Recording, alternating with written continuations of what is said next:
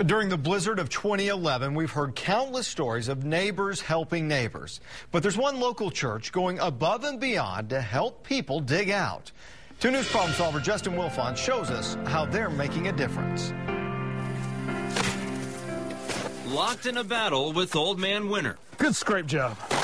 Trying to help people who are virtually locked in their homes. I'd like to say it's just kind of another day in the office.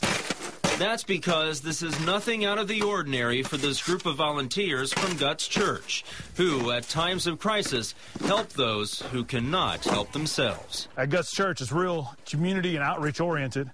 So if there's a time of need, like a snowstorm or an ice storm or anything like that, our goal is to be first responders and to help as many people as we possibly can.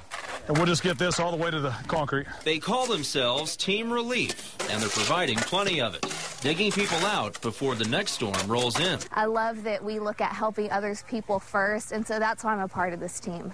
Yeah, that's all right. They're going from home to home and business to business. One of their stops, Tulsa's Glory House, which helps women who are suffering from abuse, depression, or addiction. There was an emergency with one of our residents. I didn't know how I was going to be able to get them to the hospital. Everybody's so appreciative, and that's what's great about this community as a whole. People are looking out for each other.